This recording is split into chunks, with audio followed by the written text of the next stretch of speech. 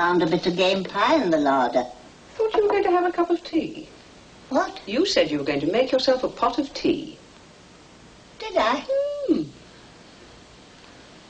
I changed my mind. Ah. She keeps forgetting things. What? Nothing. Look at it, Peggy. Just look at it. Do you make any repayment claims? Well, do I? Let me see. Oh, no, they've obviously made a mistake. They think you're a man. A man? Well, they've called you Esquire. Disgraceful. I shouldn't worry about it. If Cousin James was alive, I'd get him onto this. Ignore it. He'd have known what to do. Cousin James. He was one of the high-ups in Somerset House. Very clever, very conscientious, rather severe. A socialist of the Huxley-antimacassar period, when it was the acme of man's rights to work 12 hours a day, go to night school free for another 6, and then sleep for 6 hours on as hard a bed as could be found. He'd have sorted this out. Yes, he probably would. He was always taking up the legal cudgels on her behalf. Where's the writing paper? Well, it's on the desk, but don't do it now. Do it in the morning. Never put off till tomorrow what you can do today. I shall please myself what I do. I won't be bossed about by anybody. What was I going to say? Oh, the Rackstraw's dog. It was during the war, you see, and these people, the Rackstraws, they lived nearby. They gave their dog to the army to be trained for frontline service. But for some reason or another, maybe, it was one dog too many for them. This dog was sent back home. After his training was complete, he was sent back home. The only trouble was he had been taught fierce ways. He'd been taught again his wolf behavior. He'd been taught to fight and bite. So when his fond master went down the garden path to meet him, the dog bared his fangs, leapt up and tried to bite the throat of his loving friend. So the man clubbed him down with his heavy stick, so the dog died, and they buried him in the back garden. On his gravestone they wrote, "He died for king and country." Peggy, dear, I forgot the milk. Yes, it's here. Peggy! Yes, I'll bring it.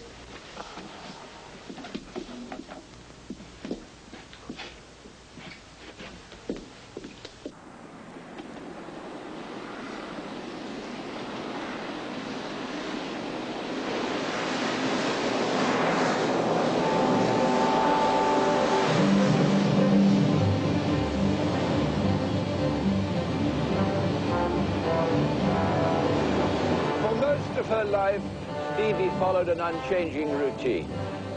Every morning she caught the train to her office near the Strand, and every evening she travelled back to Palmer's Green, to Avondale Road, and to the Lion Aunt. Life is like a railway station, Stevie said. One day they brought her home early, in great distress. Her wrists were bandaged.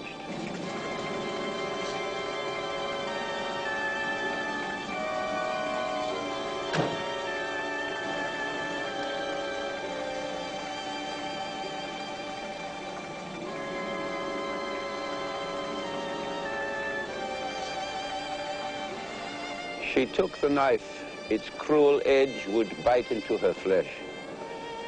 Had she the resolution or the art to bear the smart and drive it to her heart?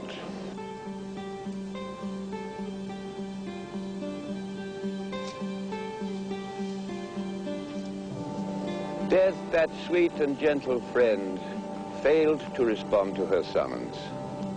Life continued.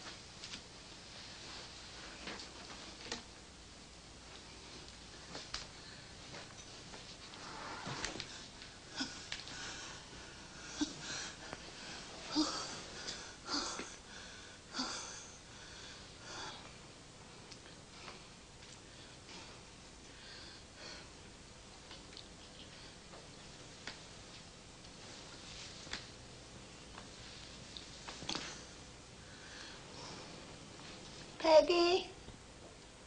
Peggy? Coming!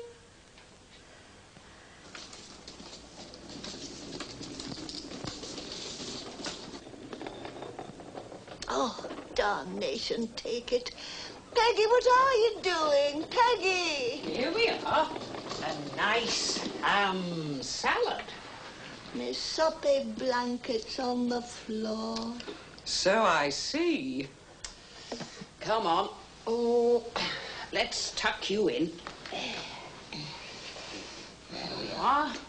How's that? That's better.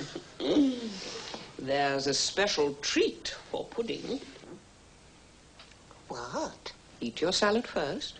Ooh, what is it, Peggy? Special treat, but eat that first.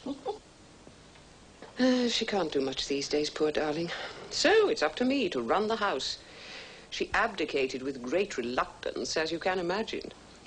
Now that I am leading a domestic sort of life, I'd rather do the washing up than write. Housework is the most marvelous excuse for not doing anything else. I mean, clearing up a room, throwing everything away, it's marvelous. And then I feel so tired I go to sleep all afternoon. I love going out and buying the food and stripping bits off and hacking it up. It's the most wonderful way of getting rid of aggression. And then if I write in the back room after tea. It's a nice room with a good view of the garden and of the birds. Is everything all right? Lovely, dear, thank you. Dearest lion aunt, I will never leave you, darling, to be eaten by the starling, for I love you more than ever in the wet and stormy weather. Tasty ham. It's York. Yes, I thought so. Very tasty. Junket's her favourite. Well, Stevie's special junket. When it's set, I grate nutmeg all over the top. And then I add a tablespoon of whiskey or brandy. It's really delicious. It was a house of female habitation. 2 ladies fair inhabited the house, and they were brave. For although fear knocked loud upon the door and said he must come in, they did not let him in. And so we pass our days. Cooking, housework, writing, the occasional glass of sherry. I've retired now, of course. Oh, I retired early. Oh, it is so wonderful not having to go to the office every day. I wasn't cut out for the business world. I never fitted in. I've forgotten to feed the birds. Oh. Oh, Peggy, dear.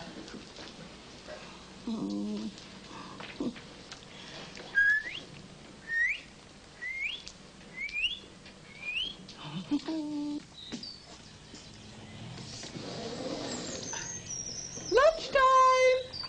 Lovely baby!